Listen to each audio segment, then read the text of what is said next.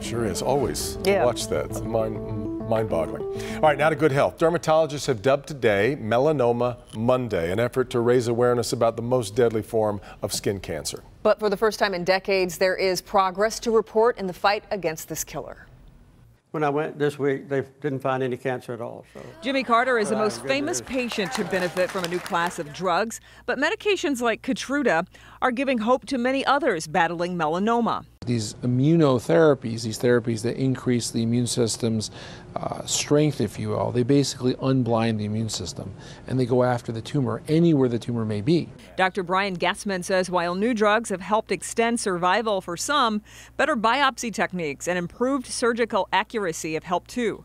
Melanoma is most treatable when it's found early before it spreads to other parts of the body. Be on the lookout for moles that are asymmetrical or that have irregular borders instead of smooth edges.